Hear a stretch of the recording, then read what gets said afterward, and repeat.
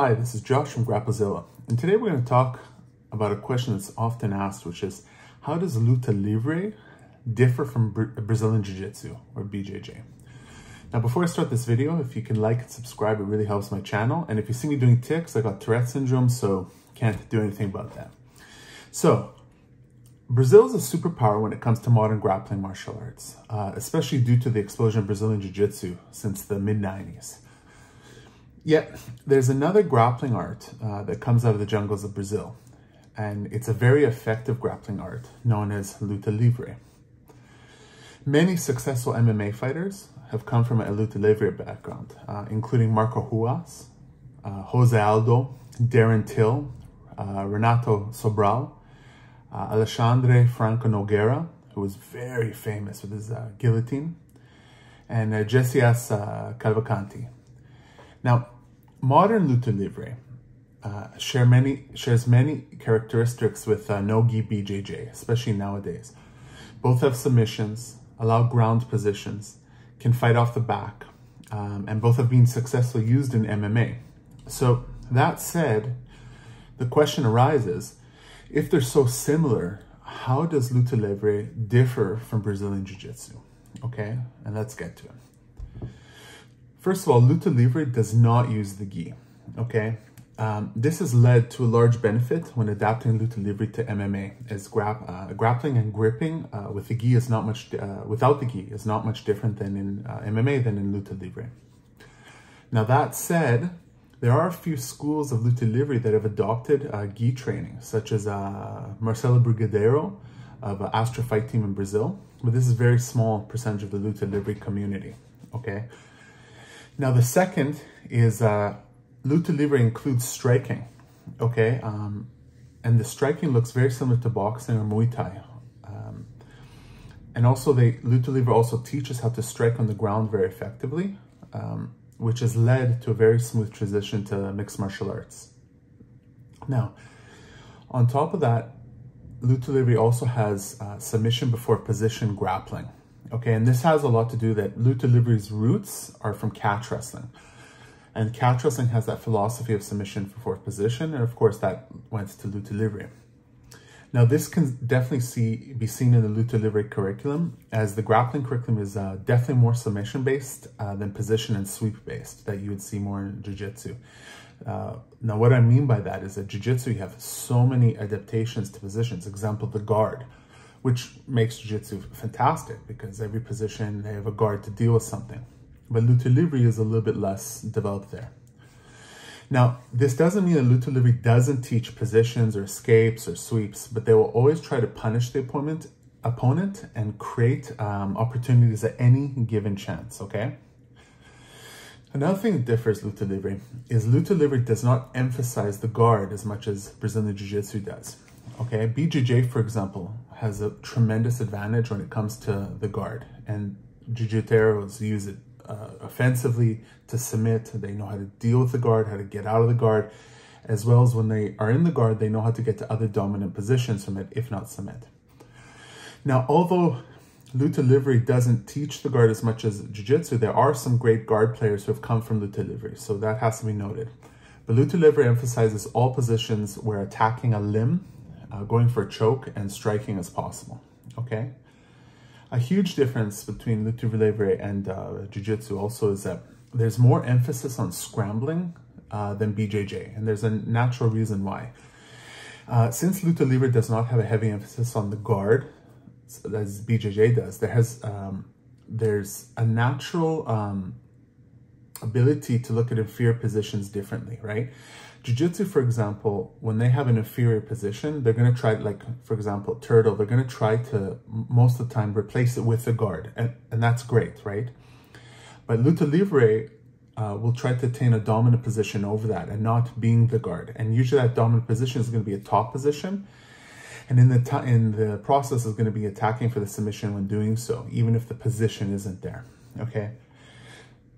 Now, in order to attain a better top position, a Luta Livre practitioner is going to scramble against a resisting opponent, where in BJJ, a lot of times a Jiu-Jitsu will simply readjust the hip position and place the opponent back in their guard, okay? Another thing is that submission is the name of the game in Luta Livre. Now, this does not mean that Jiu-Jitsu has no submissions, because they are amazing. I'm a Jiu-Jitero, I do Jiu-Jitsu as well. But this has to be known, because there's two major differences between BJJ and Luta Livre when it comes to submissions, okay? From day one that a new practitioner of Luta Livre enters an academy, they're going to learn leg locks. And it's not going to be just the basic leg locks. It's going to be heel hooks, knee bars, calf slicers, toe holds, etc. And they're learning from day one. The second is that Luta Livre is going to teach all submissions, including neck cranks and including the can opener. So the can opener is generally not taught in most jiu-jitsu schools as an effective way of opening the guard. It's when I'm in someone's guard and I will take their neck and bring it towards their chest, right? In this manner. And it can place a lot of, it can injure the opponent, and it can place a lot of stress on the neck. So generally it's not allowed in jiu-jitsu competitions, and it's not even taught in a lot of jiu-jitsu schools. But Luta Livre will teach all the neck cranks and these dangerous submissions that you don't get all the time in jiu-jitsu schools. It's not to say that jiu-jitsu schools don't teach it, okay? Because I know some people are going to be like, oh, but we teach it. Of course, but it's not mainstream, okay? Another one's Luta Livre is much more valetudo based. And it's because Luta Livre fighters are practicing striking and grappling. They also practice takedowns, okay, that are better suited to an opponent who can strike or choke during the takedown attempt. Because what you practice is how you are going to perform. And because they're practicing striking and grappling, when they go for that takedown, they know a knee could come, or an elbow, or a guillotine. So it is a little bit better for valetudo from the get-go, okay, especially modern MMA. Luta Livre is much smaller as a community than BJJ, okay? In total, in terms of total practitioners and the size of the community, BJJ has millions, if not tens of millions, and rightly so. It's an amazing martial art. Luta Livre does not, okay? It's a small community. Now, that said, Luta Livre is gaining a ton of popularity because many people are looking for other grappling martial arts that is not BJJ, as well as grappling martial arts that include striking and no-gi as well. So Luta Livre is one of the ones that's starting to arise. And you see it in especially not in the US, but in Europe, you see a lot more Luta Livre academies opening, and it's gaining popularity. Now, another thing is Luta Livre is not as developed as Brazilian Jiu-Jitsu, and there's a reason why. BJJ has an amazing system of technical optimization. Now, this is due to the fact there are so many practitioners in BJJ and so many BJJ tournaments in the world, okay? And with such a large number of practitioners, it speeds up the evolution of BJJ techniques, as everyone wants to be technically superior and ahead of the competition in order to win, right? And Luta Livre doesn't have that. Now, this huge ecosystem of grappling competition has made BJJ very effective against other grapplers, okay? And other grappling arts too, as BJJ is always evolving at a very fast pace. And you see it. If you look at the Abu Dhabi from 4 years ago or 5 years ago, everyone was into leg locks. And if you look at this year's Abu Dhabi 2022, leg locks were there, but people are already evolving to get out of them. Now it's wrestling, right? And probably in 2024 or 2026, probably I would guess would be the closed guard to deal with people wrestling. And it's always evolving. It's a cat and mouse game. Now, Luta Livre still has not achieved this level of optimization, and it's a lot to do with this, just much less people practicing it, okay? Now, in conclusion, there's no doubt that Luta Livre is different from Brazilian Jiu-Jitsu, and that both arts actually have a lot to offer for those people who practice it. Now, as time goes by, we're starting to see more MMA fighters incorporate more martial arts into their mixed martial arts, especially grappling training, and trying to get from both worlds, okay?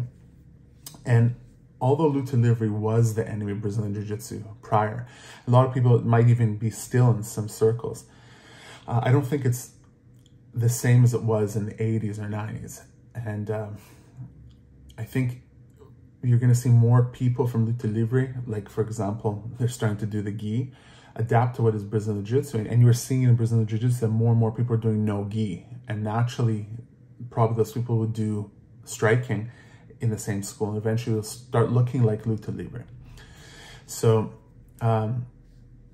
check out Luta Livre. It's very nice. Like, I think it's a great martial art. A lot of good guys came out of, like Alexandre Noguira. He was in Japan choking everyone with a guillotine. It was insane. And if you like this video, please like and subscribe. Once again, I got Tourette's. I can't help ticking if you think I'm high on drugs or something. I'm not. And enjoy and have a good day.